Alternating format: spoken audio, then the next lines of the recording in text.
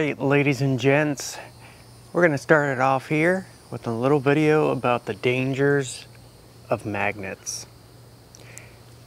I know these guys, when you open them up, they got the warning stickers everywhere, they got the foam over it. That's for a reason. These things can be super dangerous. I know we're all not the most safe people around here. Safety third, but you got to do safety protocol when it comes to these magnets. Especially if you got little ones. You got little ones running around, you don't want to be keeping this out and about. So we're going to go over a couple things because you're going to have a bad time if you don't store this properly, if you don't use it properly, and if you don't use it properly in transportation. That is very important because you could foot the bill for quite a hefty price of something if you go walking by a vehicle and yeah, they got a nice old dent in the side of their nice old Cadillac or something. So you want to be quite safe when it comes to these.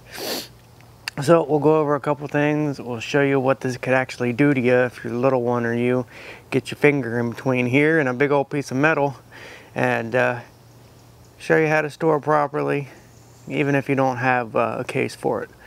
Let's get to it.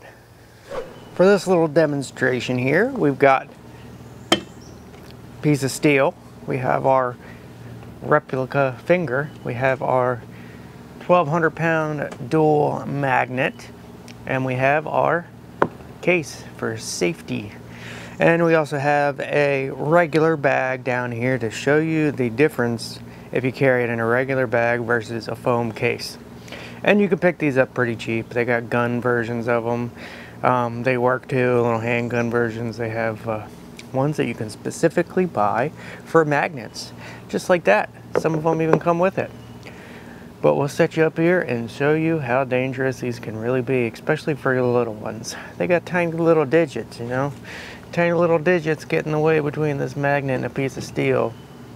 Yeah, like I said, you're gonna have a bad time. If you run into another skier, your skis are gonna cross, gonna have a bad time. Now here's a perfect demonstration right here. Inside this case is a carabiner that I use to hook onto the docks and stuff so I don't lose my rope. This magnet was sitting right here and snapped on to this case here. It went through the protective case onto the carabiner. Not hard, but it went through the safety case with the foam and everything right to connect to that carabiner. So you gotta be careful. Not hard, only maybe 5 pounds worth of pull, but enough. Here's our finger smasher, our magnet, and our replica digit. That's nice and firm. It's a little sweet potato. Took it out of my garden. Nice and firm. It doesn't have a bone in it, obviously. That's about the only difference here. Feels just like a finger. Nice firm little sweet potato. We're gonna stick that on the old finger smasher and we'll connect a magnet to it. Just like if your little one was sitting there playing with the magnet and he decided to get next to something metal. Yeah, we don't have to repeat it. It's gonna be bad. I'll try to get this so you can see it and not hurt myself in the process. It's gonna stick down there pretty good.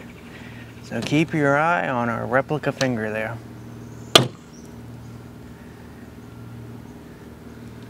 Yeah. It's smushed very badly. Our finger smasher and our finger.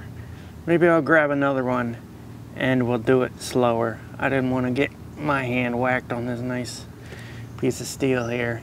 It's a little rusty, but it's not very bad, so it's probably got the right amount of pulling power. And for S's and G's, let's see if we can pull this bad boy off of there without any help.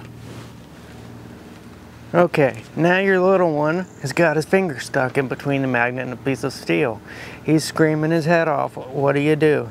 Well, you go and you try to pull this thing off. Oh, every time you pull it off, it's going a little more and smashing, smashing, smashing. There we go. Oh, yeah, you're gonna have a bad time. Very bad time indeed. Luckily, we were able to pull it off with our bare hands. We He-manned it and got it off of there. But the bigger ones, like the 1,000-pound on one side, you're not pulling that off of there. Especially if it's a nice, clean piece of steel. And look what it did to our replica finger. Obviously, there's no bone in there, but that's a nice, firm, small little potato there. About the same width of your digit. And imagine a little one. 2-year-old, 3-year-old gets his little finger in there. Yeah. Gonna be 9 digits there. Very, very careful when you store these things. Absolutely. We'll do it one more time, grab another potato, and do it a lot slower. Try to get it for you. Okay, we'll do it a little slower this time. I kind of luckily got the back half of it before the front half. We're gonna be able to pull that off. Oh, we're gonna watch our digits too. There we go, we got her off of there. But we still got some smashage. You'd have a very bloody finger, and it definitely smushed her. Right down the middle there. Still one more time. Try to get it right dead in the center. Slower. Smushed again. Again, not as bad as it dropping, but ask this question. Is a little kid that gentle when they're flinging stuff around the house, especially if they get into your tool chest or something? Been there, done that. Luckily, not with a magnet though. That is very bad, and this is very bad as well. That's probably more realistic because they're probably not gonna drop it going 5 miles an hour on their finger, but it could. That's bad. That's bad. That smushed it even more. Oh yeah.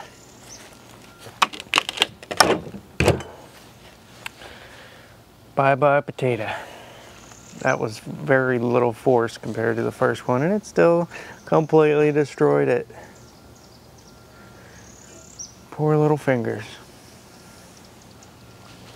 And what happens if you go walking by holding your rope with no bag? Oh. Uh-oh. You just dented someone's car. Whoops, you gotta replace a quarter panel. You gotta replace their bumper. These things slam onto metal. Ask me how I know. Oh yeah, and now you're desperately trying to yank it off of there. Oh no, oh, we got her. Not good. Luckily, I did it to my own vehicle and not on the outside. I did it on the inside. Because the next thing we're going to talk about is bags. Bags and or cases. You need them. Now, I used to carry my magnet in this bag for like a year. And in the not too distant past, I have my magnet in my bag, putting it in my car, and right on the door jamb there, kaplowy, magnet smacks the inside of the door jamb there. Ugh, idiot! So, this is what we got now. We got our foam magnet case because luckily I didn't do it to anybody else's vehicle. But the magnet in here, it worked for a while until it didn't. And that's the thing, it works until it doesn't. So, upgrade a case or at least have a piece of foam around the magnet or something, or cobble something together to where the magnet is not strong enough to plow on to a vehicle or something, and I'll show you exactly what happened carrying this bad boy. Oh, you heard it that time. That's probably the speed I was going. Oh, jeez. These magnets are tough. Tough, tough, tough. And now I can't get the dang thing off. Even with the bag. I have my eyelet puller, but it's in the bag, so I can't do that. Oh, jeez.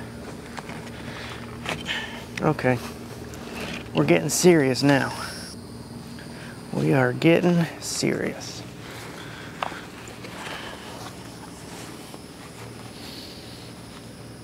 Oh, get off of there.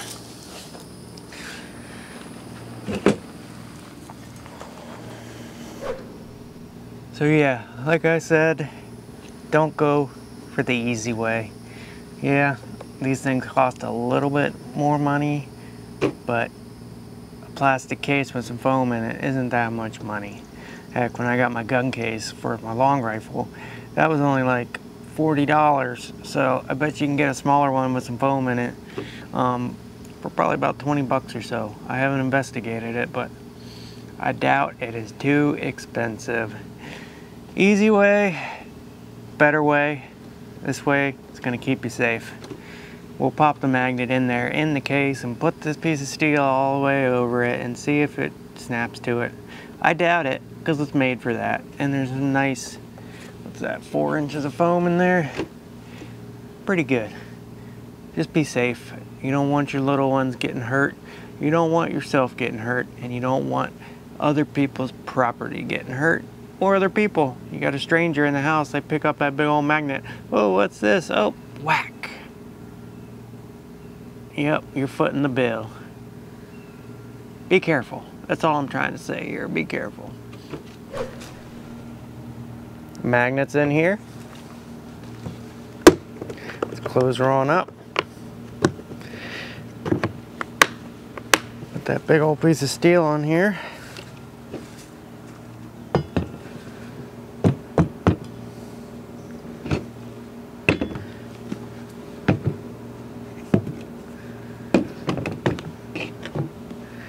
I'm not getting any pulling, maybe the slightest bit of pulling power from it. Even the 1,200 pound one did pretty well in this case. It's a Burt Magnetics case, by the way. They sent me that for the 1,200 pound magnet, which I lost, by the way. The plain round flat one that we used for a couple years. Yeah, that bad boy's gone. It's about 10 foot underwater in the middle of a lake. Alright folks, I hope y'all learned something. I sure did, and I hope you don't have to learn it the hard way. Because the hard way is not the fun way, especially if somebody gets hurt. Luckily, nobody got hurt on my end. Only a door jam on a vehicle, but that'll be fine. You don't want to have a bad time getting injuries or having your little ones get injuries, so just be a little bit safe. You don't have to be super safe and lock it up like Fort Knox, but just do a little something to protect you, protect the little ones. That's all that matters. Just be safe. Yeah, a little bit safe. Just be safe.